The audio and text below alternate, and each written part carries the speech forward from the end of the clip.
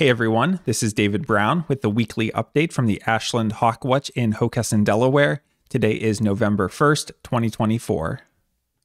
We had a lot of beautiful weather the past week with a lot of sunny days and a lot of days that were unseasonably warm, including some days up around 80 degrees, including on Halloween.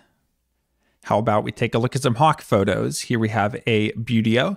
And on this bird, we see that it has a belly band and dark patagial bars, making this a red-tailed hawk. But we see it does not have the red tail of the adult. It has more of a brownish tail with some banding to it and no dark trailing edge to the wing, making this a juvenile red-tailed hawk. Here we have a raptor with a long tail and long, skinny, somewhat pointed wings and very orange underneath. Perhaps we could call this a pumpkin belly. This is a juvenile northern harrier. In last week's video, I showed Trump Force One, but this week we had the real Air Force One. We actually saw it twice on this day, coming out of Philly, headed to Pittsburgh, and then coming back into Philly. And then again today, we saw it taking off out of Philly. So there's been a lot of activity in the area recently because Biden lives nearby, and also there's a lot of campaigning going on in Pennsylvania right now. Here we have a hawk that's shaped like a flying cross, so we should be thinking accipiter, or what was formerly known as accipiter. See last week's video for that whole fiasco. But on this bird, we see a really long tail, we see a big head, and we see long wings. Now, these wingtips are pointed back a little bit, making them look a little more pointed compared to if they were stretched just straight out, they would look more rounded. But this is a hawk, not a falcon. And when we're talking about accipiters, we're thinking either Cooper's hawk or sharp-shinned hawk. And taking a look at this bird, we see a lot of teardrop streaking concentrated on the upper breast. And we also see that the outer tail feathers, which fold on the bottom here, are quite a bit shorter than the central ones. We can see those different length tail feathers. Combining those with the large head and the plumage, that makes this a juvenile Cooper's hawk.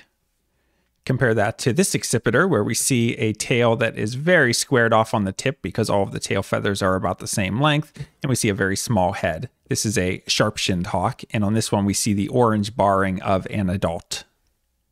Here we have a small raptor with pointed wings. We see kind of a distinctive facial pattern, and it's overall pretty light underneath. This is an American kestrel. Here's a good photo for us to analyze. First of all, does this bird have the pointed wings of a falcon or the more rounded wingtips of a hawk?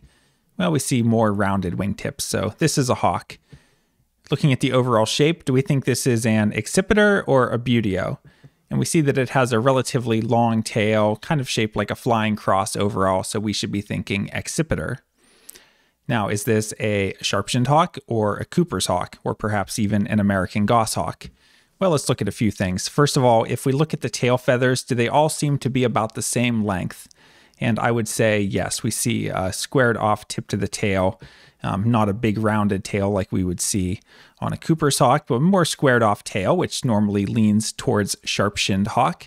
If we look at the streaking on the underside, is it that teardrop streaking concentrated on the upper breast only, or is it more thick and blobby and goes further down? I would say it's the latter. We can see a lot of thick, messy streaking to the underside. If we look at the head, does this look like a big head or kind of a smaller head? And that's a field mark that I think is sometimes hard to judge. But if you were to look at this photo from a distance, perhaps we would not see the head sticking out very far past the wings at all. And also, it looks like kind of a big eyeball on the head, kind of a bug-eyed look. And that's another good field mark for sharp-shinned hawk. And if we just take a look at the overall shape and feel of the bird, does this bird seem big and lanky, or does it seem a little bit more compact? And again, that's something you have to get a feel for, but I would say this bird's a little more compact. The tail is long, but it's not overly long. The head is kind of small, and especially the way the wings look. They're kind of somewhat rounded looking. You have some bulging secondaries here. The wings just look a little shorter overall. So all of those field marks combined make this a juvenile sharp-shinned hawk. Whenever the president is in town, we get to see the fighter jets circling all day and sometimes get to see them hit a tanker. In this case, it's a KC-46 tanker. Here's a photo from this past Sunday, and let me set the stage a little bit. So far, the season's been pretty disappointing in that the broadwings pretty much completely missed us. We went from getting 15,000 last year to only having 134 broadwings this whole season. So very low year for broadwings. There was a Swainson's hawk seen about 1.5 miles from the Hawk Watch that we never got to see. Up to this point, we hadn't had any golden eagles, so it just felt like things weren't really going our way at the Hawk Watch. Things were a bit slow. And normally, I wouldn't even be at the Hawk Watch on a Sunday morning. That's my day off, and normally there's volunteers that are filling in. And it just happened that the volunteer who was scheduled to do that morning got a new job and is moving away. So he's no longer able to cover, and so Kim covered the morning shift. So me and her went up to the Hawk Watch bright and early on Sunday, not knowing what we were going to see. And we had this bird right around 9:10 a.m. So right at the start of the count, this bird came across low in front of us and circled in perfect light. Okay, so what is it? Well, that was our first thought when we saw it. Looking at this bird, just from the overall shape, we should be thinking buteo. And if we look at the body, we see that it is completely dark underneath. And first of all, let me say we would roll out something like golden eagle just because this bird, first of all, it has a lot of white throughout the wings. Golden eagles have white patches in the center, but they don't have all this white in this whole area. And just from the small size, we could tell it was a hawk and not something larger like an eagle. But when we're looking at a bird like this that's completely dark on the body, that's what's called a dark morph. And of the buteos that we see, there's a couple possibilities for dark morphs. First of all, broad-winged hawks do have a dark morph that's very rare in the East. In fact, I'm pretty sure I've never actually seen one. Plus, there's not really any more broadwings migrating through, so we can eliminate that one. Looking at this bird, we see that it has a dark trailing edge to the wings, making it an adult. Now, red-tailed hawks also have a dark morph, the ones out west, and it's even now been proven that the northern or Abieticola subspecies has a dark morph. In fact, we saw one of them a few years ago at the Ashland Hawk Watch. So dark morph red tail is a possibility, but red tails are big and bulky, and importantly, dark morph red-tailed hawks, when they're adults, have a red tail, which this bird clearly does not. So not a dark morph red tail. That leaves two species, Swainson's hawk and rough-legged hawk. Now, Swainson's hawks in dark morph would show more dark to the whole trailing edge of the wing, the flight feathers. And so we can roll that out as well. And there's a few other dark morph buteos that would be really, really rare that we may want to consider, things like zone-tailed hawk. But again, the tail pattern wasn't quite right for that. And so it leaves probably the most expected dark morph buteo, which is dark morph rough-legged hawk. And in fact, that is what this bird is. And this was only the 5th ever rough-legged hawk for the Hawk Watch. And it's the first one since 2017. 2017 was my first season, and we had 2 light morph rough-legged hawks that year. It was a good winter for rough-legs, so we ended up having 2 migrate through, but very rare down here in Delaware, and it's a species that has been declining pretty much at all Hawk Watches. Up at Braddock Bay, where I work in the spring, they used to be really numerous, and the numbers have dropped quite low now. If we get a couple dozen in the course of a season there, we consider it okay compared to in the past when they would get hundreds and hundreds of them. So it's a species that's declining, and it's tough to see in Delaware. Sometimes they show up down along the beaches, but a really special bird to migrate past the Ashland Hawk Watch. Let me now talk a little bit more about the actual identification of this bird. Now, let me first of all say, in this photo, it was turning and had the morning light hitting it perfectly. So we see in this part of the wing, we see a lot of brown and gold tones that if this bird was in poor light, this bird would just look a lot darker overall. So things are a little bit exaggerated just because of that perfect light. So keep that in mind. Looking at the overall shape, we don't see the really long tail of an accipiter. We see more of the medium length tail of a buteo. And rough legs are buteos that have kind of long, skinny wings compared to something like a red tail, right? Red tails are big and bulky, and their wings are pretty broad. The rough legs have kind of skinny wings. They hold their wings up into a bit of a dihedral. They have kind of a weak flap to them. They just feel a little bit different. They're almost more similar to a northern harrier in the way that they fly. So when this bird was coming in, we could tell it wasn't flying like a red tail. Now, looking at the plumage of this bird, I said it's a dark morph, and we tell that from the underside of the body here being all dark. Now, with rough-legged hawks, you can actually tell males from females, which is pretty uncommon for most of the raptors that we see. And again, I said this was an adult because of the dark trailing edge to the wing. The adult male rough-legged hawks are the ones that are the darkest. They're really jet black underneath, whereas the females have more brownish and golden tones to them. So this is in fact a female. And because it's a female and we have more of the brown here, we do see the dark square here in this area. And that's a good field mark for light morph rough-legged hawks. So that's another good supporting field mark that we were looking for in these photos where the light was hitting it. We see these dark squares, and that's definitely a rough-legged hawk trait.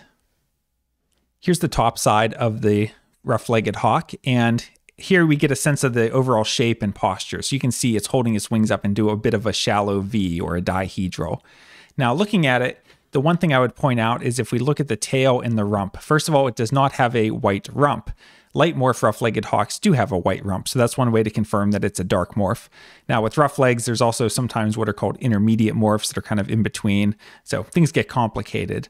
But if we look at the tail pattern, if this were an adult male, we would see some white bands to the tail, whereas this is just a female, so it does not have those white bands. But it has a nice solid dark tip that we saw on the underside as well as here on the top side. And it's got some modeling here to the top side, which I don't know if that's really a field mark or not. I looked at some other photos and wasn't really seeing that on the other birds, but this is just a really beautiful bird with all of those golden tones and a really special bird to migrate past the Ashland Hawk Watch on an otherwise somewhat disappointing season. Okay, now that you know more than you ever wanted to know about rough-legged hawk identification, let's move on to another species. Here we have a bird where we see a relatively long tail. We see kind of long, skinny, somewhat pointed wings. But on this bird, we don't see it being dark underneath. We see a lot of orange and we see a lot of streaking as well.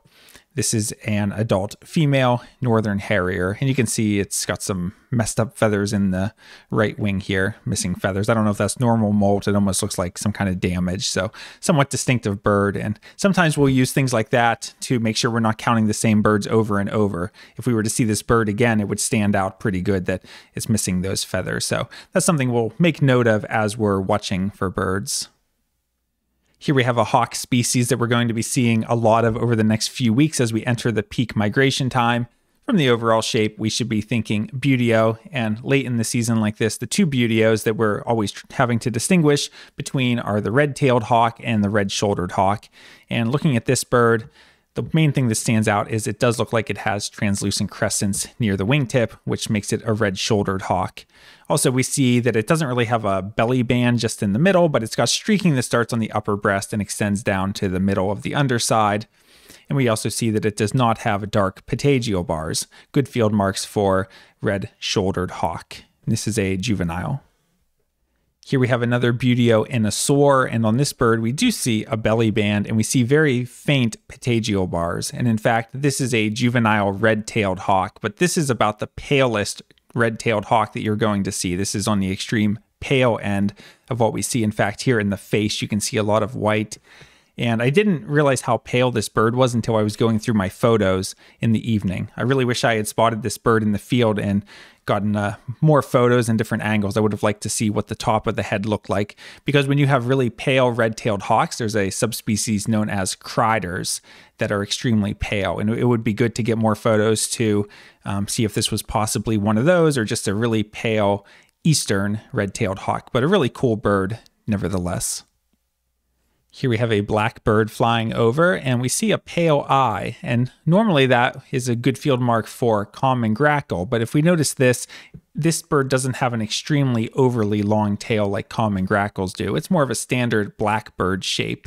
So when we have a standard blackbird shape with a pale eye, that's a good field mark for rusty blackbird. In fact, you can see a little bit of rusty coloration to it. So this is the time of year that we get small numbers of rusty blackbirds migrating over the Hawk Watch. And if you don't know about rusty blackbirds, they're a species that there's a lot of concern about because their numbers have dropped a lot over the years.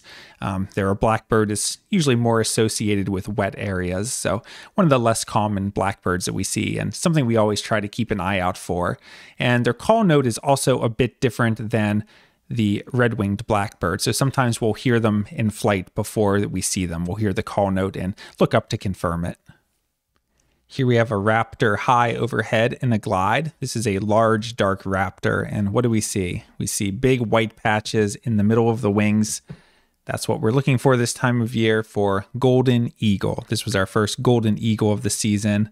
You can also see golden eagles have a relatively small head. Compare the size of the head to the length of the tail. The head looks quite a bit smaller than the tail, whereas on a bald eagle, they look more even in size. At least there's not that much of a difference. But heck, here, I mean, the head doesn't really even stick out past the wings that are pushed forward here. So really nice that we're getting golden eagles.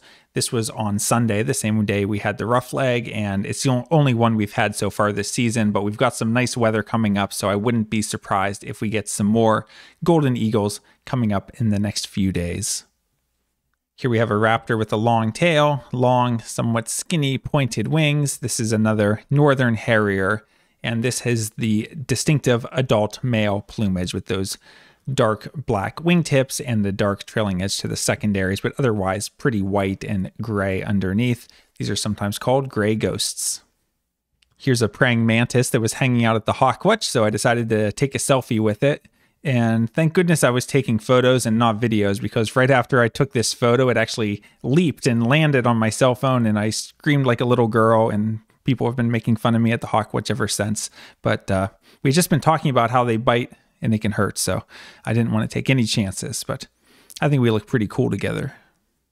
We've still been getting purple finches daily up at the Hawk Watch feeders, although the past few days the numbers seem to be going down, so we may have passed the peak migration time, but here's a nice male purple finch on the feeder from the other day. You can see the distinctive facial pattern. You can see it doesn't really have any streaking to the underside, and it's got that nice raspberry color. Here we have a hawk high overhead in a glide, and this is a shape we'll have to get familiar with as we're coming into the peak migration time for this species as well. Looking at the overall shape, we don't see that long tail of the accipiters. It's more of the medium length tail of the buteos. Looking at this bird, we see that it's big and bulky, and we are able to see, even in a relatively poor photo, we can make out that distinctive belly band here in the middle of the underside, and we can see the dark patagial bars. So those are the things we're looking for to identify a red-tailed hawk, and also just the overall very bulky look to them.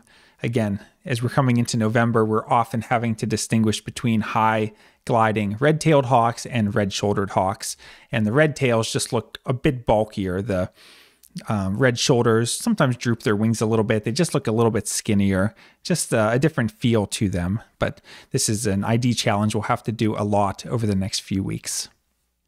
Here's a small dark falcon that visited us by landing in the tree nearby. This is a merlin. I want you to take a second and see if you can figure out what this species is. And the reason I say that is because a lot of people, when they see a bird like this, their eye gets drawn to this area. They see this white here and they say, oh, it has a white rump. That must be a northern harrier. But if you guessed harrier, you're actually incorrect. This is not a harrier. This is actually an accipiter. We see that really long tail. We see a big head, and we see wings that are held out very straight. This is a Cooper's hawk, and looking at the orange barring to the underside, we know it's an adult. And when adult Cooper's hawks see other Cooper's hawks, sometimes they get really agitated and they fluff out these white undertail feathers.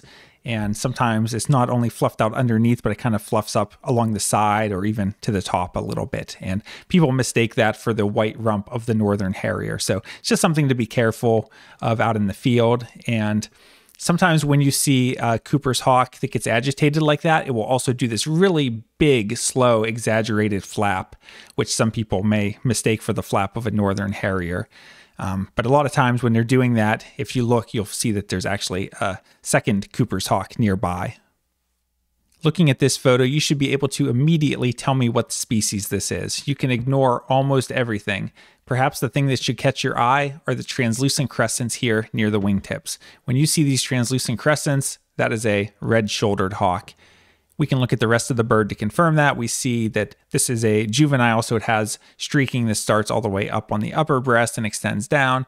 We see that it doesn't have any dark patagial bars like a red-tailed hawk would show, and we see it has 5 feathers making up the wingtips, and they have very blunt wingtips. This is classic red-shouldered hawk.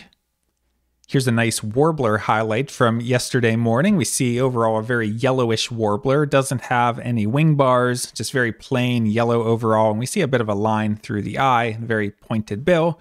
This is a late Tennessee warbler. Here we have a raptor where we see rounded wingtips, so we should be thinking hawk rather than falcon. We see a long tail, so we should be thinking accipiter. We see that the tail is squared off because all of the tail feathers are about the same length. We see that it has a small head with a very bug-eyed appearance, and we see a lot of thick, messy streaking underneath, and kind of a more compact shape rather than big and lanky looking. This is a juvenile sharp-shinned hawk. Here we have another flying cross, another accipiter. On this bird, we see a large head. We see that the outer tail feathers are quite a bit shorter than the central ones, so it gives it a bit of a rounded tail tip. We see teardrop streaking concentrated more on the upper breast, and we see relatively long wings that are held straight out. This is a juvenile Cooper's hawk. We made it through the entire month of October without a single drop of rain. Just a lot of very, very sunny weather, hardly any days with clouds. So it was kind of fitting that as we came into November, in the morning of November 1st today, that we had clouds, and not only that, the sun peeked out from a break in the clouds enough to make a rainbow up at the Hawk Watch.